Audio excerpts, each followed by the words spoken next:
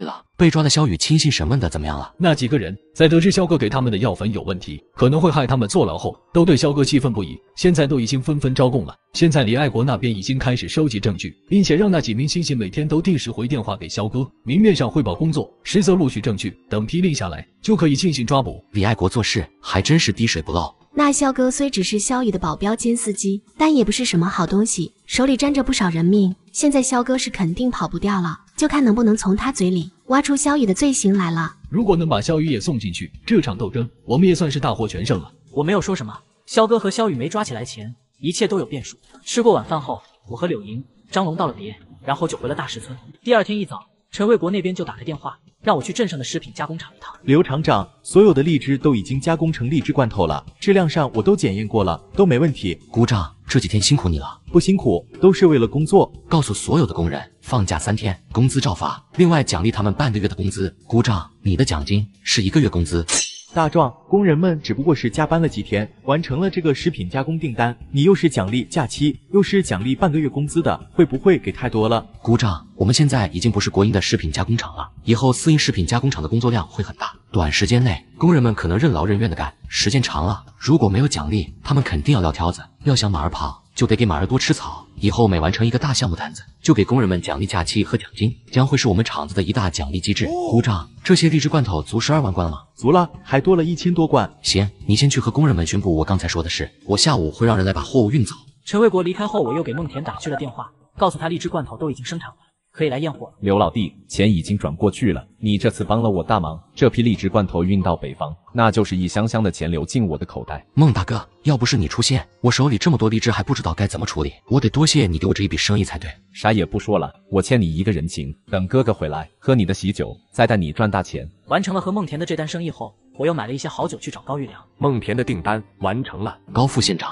真是什么事都瞒不住你。你小子不用给我拍马屁，这是我也就是个牵线搭桥的人。高叔，如果没有你，我也赚不了这一单生意的钱，我心里是感激你的。行了，我可没帮你什么，你和孟田的生意，我们县里也能收不少税，这也算是双赢了。不过你最近的事我可是听说了，萧氏沉香集团在沉香市具有举足轻重的地位，是市里数1数2的大企业，在黑白两道都有错综复杂的关系。我不知道你为何和萧天龙的儿子有这么大的矛盾，但我还是要提醒你一句，萧天龙不是一个好惹的人，你向他儿子开刀，你的下场也不会太好。高玉良说这话的时候表情有些严肃，我也知道高玉良口中所说的萧天龙正是萧氏沉香集团的老板萧天龙，在沉香市的商界有举足轻重的地位。这个男人能够在这个年代白手起家创立萧氏沉香集团这偌大的企业，绝对不是善类。高叔，我明白你的意思，但有些事情必须要做。大壮，你有自己的想法，我就不多说什么了。既然要做，那动作就要快，绝对不能让猎物有反扑的机会。一旦让猎物觉察到危险，或潜伏，或拼死一搏，都会让猎人很棘手。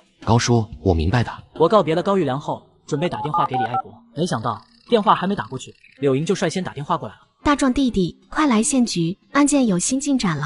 李爱国那边已经收集了完整的证据链，现在就要对萧哥展开逮捕归案。终于要开始下网了吗？这一出好事，若是不去看一下，那可就可惜了。同时，凤凰大酒店中，萧哥的眉头微皱，目光不时地看着手里的手提电话，心中总有些不安的情绪在蔓延。以前这个时候，他安插在吉祥茶楼和张六福珠宝店的内应都会打电话过来汇报情况，可今天不知道为什么，他苦等了1个小时都没见到有来电。难道是他们遇到什么事情耽误了？小哥，让你做的事情做得怎样了？不就是投个毒吗？你磨磨唧唧这么久，是不是有了女人，你也变成软脚虾、婆婆妈妈的了？你女人虽然好，但也别误了正事。对不起，少爷，这件事情是我处理的不够快，我这就命令他们加快进度。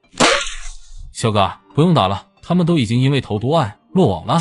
见到忽然闯进来的李爱国以及一众公安战士，萧哥和萧雨两人的脸色都是一变。李吉，你这话是什么意思？什么投毒案？我怎么听不懂？听不懂不要紧，跟我们回县局，到时候你就懂了。李局长，虽然你身兼要职，但也不能说抓人。萧哥毕竟是我们萧氏沉香集团的人，你这样做，我可要和我爸说一声，让他找你的上司谈谈了。这是萧哥的拘捕令，和他2桩投毒案有直接关系。现在怀疑他就是这2桩案件的主谋之一，要拘捕他回去。萧雨，你现在还有什么意见吗？看到拘捕令，萧雨沉默了。若李爱国只是带人把萧哥强制传唤回县局，他还可以说几句话，但有了拘捕令，性质就不一样了。这说明县局那边已经掌握了足够的证据，证明萧哥就是主谋。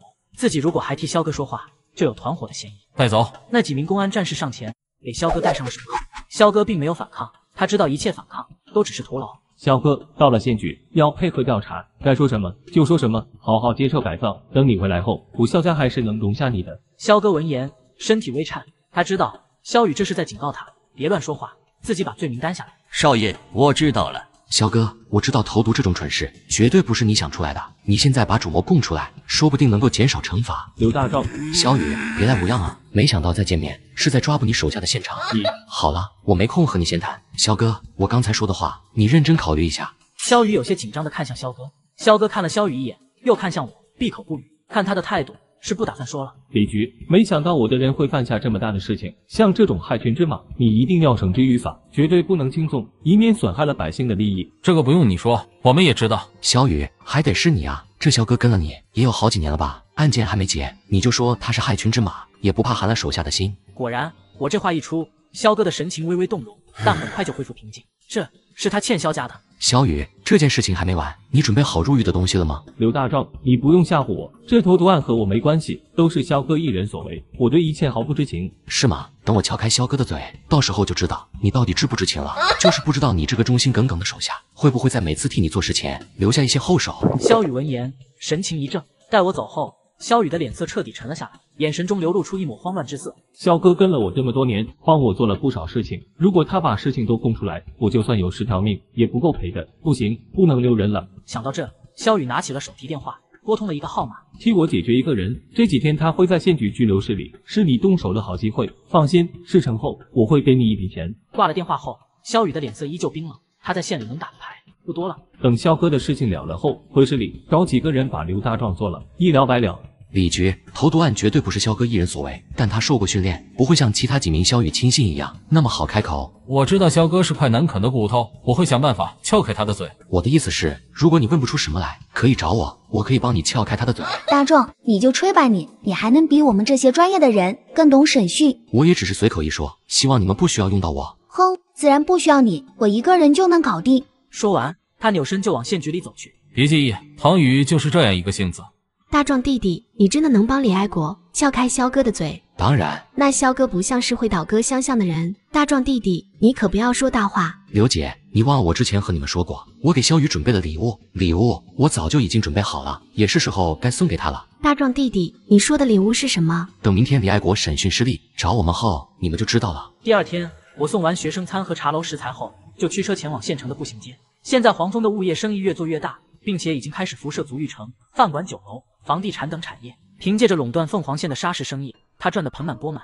如今的凤凰县的暗流里，他可以说是一手遮天。我来到黄蜂集团总部大楼时，见到2名穿着西装的安保站在门前，脸色肃穆。老板，我想见一下你们的老板黄蜂，拿一样东西。刘爷，您来了，你先进去喝杯茶，我这就去喊老板回来。